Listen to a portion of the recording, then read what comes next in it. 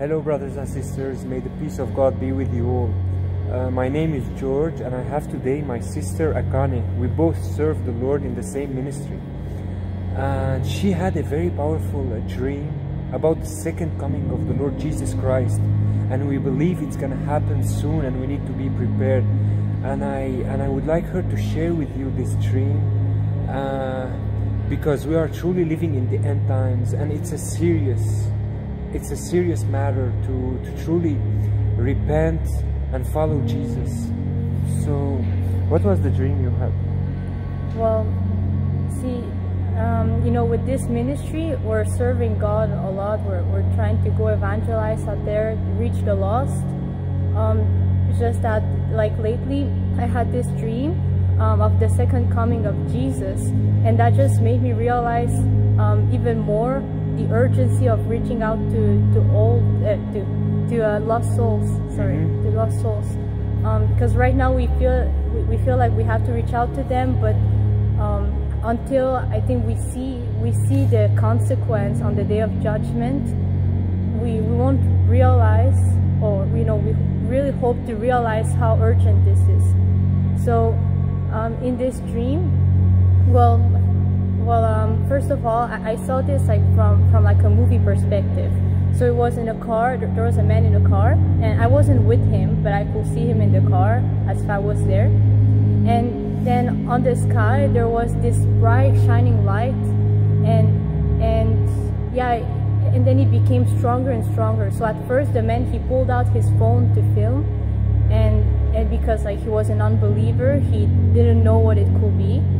So but then as the light came nearer, he took down his phone. He was like, wow, this light is too bright, right? I can't see anything on my phone. So then actually it was Jesus. He was coming to the earth. He was on a horse. His face, we couldn't see his face, but it was like this big light, and he had a red scarf around his neck. Wow. He was coming on a white horse.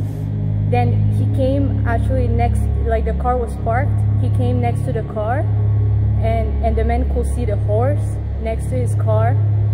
And then when he looked out the window, he saw Jesus, right? We couldn't see his face still.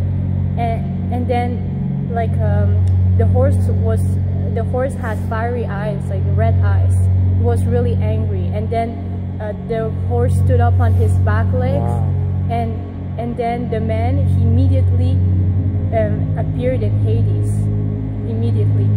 So I was so shocked to see that, because I thought, wow, there's not even a time to like be in awe, to like go through judgment, you know, stand in front of God. Like, it's just immediately he appeared in the first death, right? He went to Hades. And then I was still there. I could see it, and you know, somehow I was there in person now.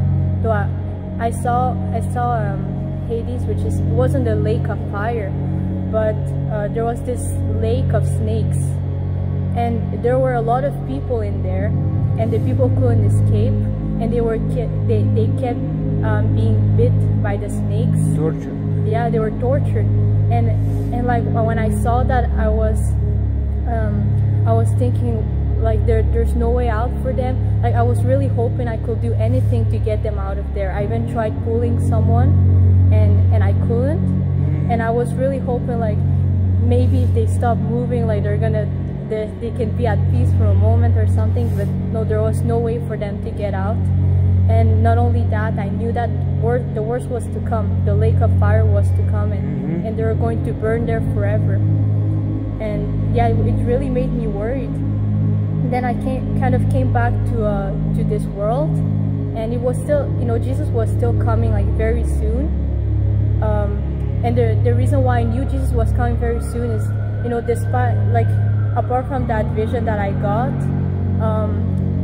also there were people preparing for war around me. There were people preparing for war, right? That's a thing I forgot to mention, like, during our meeting. Yeah. But yeah, like... So there is a war before the coming of Jesus Christ. There will be a war. Yeah, like people were getting ready for this big war, like people around me.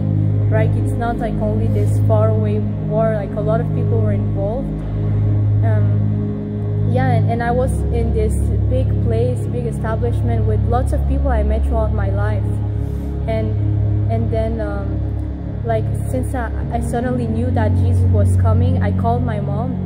My mom, she's an unbeliever. In the dream? Yeah, in the dream. I called my mom on my phone, like on a video call, and then I was telling her once again the gospel. I told her forget about religion. Like, you know, if I did anything that seemed too religious to you, like forget about that. Like, I told her the gospel. I told her what Jesus did for her, and she was so naive about it. Like, she was grooming her hair on the video call, and so I saw, you know, how hard-hearted my mother is right now, and so that pushed me to pray more for her. And there's also the fact that since I knew God was coming, like everything was normal, right? Like people were just acting as if nothing was happening. People were just doing all sorts of like random, very irrelevant things, like things people won't even do in real life. But that just shows how much people are busy doing things that don't matter. So like even myself, like I was doing things that are so random and useless. But then when I knew Jesus was coming, I still had like a bit of fear evangelizing, but I just told people, repent and believe in Jesus. He's coming, right? I was telling that to people. Yeah, I remember there was like this person who tried to grab me and tried to like pull me back into the world, to be like, oh yeah, you know, we could hang out. And I was like, what are you doing, right? Jesus is coming and you're thinking about hanging out.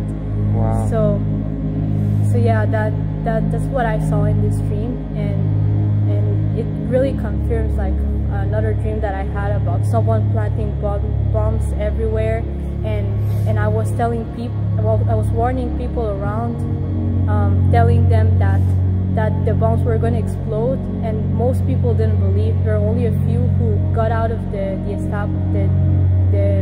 building, and the rest stayed, and then I escaped too at the end, and everything exploded, right? So wow. Yeah, it follows. So it confirms, her dream confirms what I've been sharing on my YouTube channel, guys, that the Lord Jesus is truly coming soon. And we know that God is love, but we know also that He's a holy judge, and He's very angry because of our sins and wickedness and rebellion against His laws, and all the darkness in our hearts toward each other. That's why Jesus is coming to judge the world. If you read the book of Revelation, you see that as the sister shared, He has eyes of fire. She shared like His horse also was angry, like He's coming on a horse like a king, you know, to establish His kingdom. So, but at the same time, I shared yesterday that He's coming for a marriage wedding, for a wedding for the believers, those who trust in Him and repented of their sins. So where are you? What do you believe in? Have you truly repented of your sins, my friend, and trusted Jesus and what He did for you on the cross, dying for your sins? Or are you still walking in sin, carelessness, rebellion against God? It's now the time to wake up. And also before the coming of Jesus, there's gonna be hard times on the earth.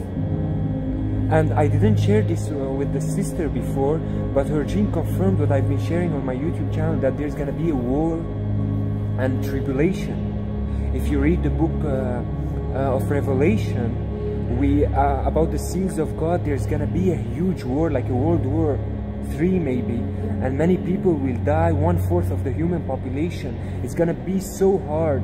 But if you have a strong relationship with God, He will be your strength and refuge to endure to the end. He will be your peace in the middle of the war and tribulation, and then you will have hope after this life. Amen. You will have hope of eternal life. Those who don't have hope, they will become so afraid, and they will live in fear because they will lose everything. They will see everything around them falling apart. But we who trust the Lord, we know that He's coming to save us and to inherit His kingdom with Him and to have eternal life. Hallelujah. So guys, let this video be a warning for you, and also an encouragement to trust Jesus. He's coming soon. He's very angry because of sinners, but if you surrender to Him, if you surrender your life to God, you will please Him, and He will not be angry on you anymore. Now is the day of salvation. Today is the day of salvation. Now is the time of grace. He doesn't want to judge you and condemn you now, but if you keep pushing him away, resisting the truth, hardening your heart, there will be a time where there is no more grace for you. It's too late. Yeah, the moment like Jesus comes, you can't repent at that moment anymore. It's too late, right? He's very angry and he's coming to retrieve his bride. And what I remember is that Jesus, he looked so glorious, you know, next to the car. Like, I just saw that and I thought, like, wow, like we must be very honored to that Jesus has called us to him, that he's coming for us. Yeah, it's just like we have to be very honored and be proud, like boast in our God. Amen. Right? Because really, like, that's so amazing when he's gonna come and you're gonna be on his side. That's something to be so happy about. It's like, wow, you know, all this time I've been telling you about this God, and now he has come. Jesus has come, and look, he's real, and I'm on his side, right? And yeah, that's truly an honor. But really, what this dream showed me is that, like, reaching out for souls, like even saving a few souls, that's way more important than all the blessings you can receive. Like, literally what I thought in my dream was, forget about the blessings, like these people, they're perishing. That's what I was thinking. So yeah, you know, the Bible says in the last days your sons and daughters will prophesy, and see, like, there's more and more people having these dreams. The birth pangs are increasing, they're getting closer and closer. Yeah, they're getting closer and closer, and you know, the more revelations people receive, the more you see people preaching the gospel out there, the more people are being reached out. That means that we're getting closer to the end. We're getting closer to the end, and we really have to focus on God. Put God first, despite what you have on the side. Put God first, and all these things will be added onto you. That's what the Lord says. Exactly. Seek the kingdom of God and his righteousness first, and everything else will be added to you. Amen. God knows your needs. Just trust him. He's your provider. Trust him. He will give you what you need. But now seek his kingdom first. And as the sister shared in her dream, when the guy in the car met Jesus, it was too late for him to repent. Immediately he went to Hades, like a place before the lake of fire, kind of hell. You know, immediately he went there to be tormented with snakes. Snakes are an image of demons. Yeah. And demons. And somewhere in the Bible, Jesus gave a parable that those who are rebelled against the king, against God, they will be delivered to the tormentors. Yeah, that's exactly. And he could be hinting about demons tormenting people. Like, it could be a possible interpretation of this passage. So there is a torment, and there is no second chance, my friend. Don't say, oh, after Jesus will come, or after I see the rapture, then I will repent. Actually, it will be too late for you. You know, there is no second chance after the coming of Jesus Christ.